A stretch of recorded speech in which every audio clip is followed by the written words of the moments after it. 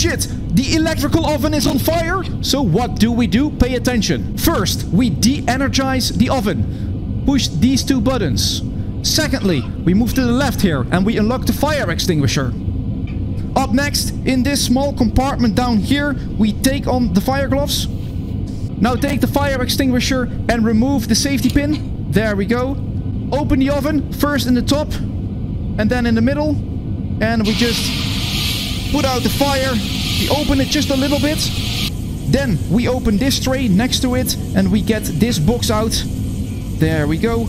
We just get it out all the way and we get the burnt stuff out and we just put it here in the bin. And then we take a little bit of water, open it and just make sure that everything is fine. And that's how you extinguish a fire when the electrical oven is burning.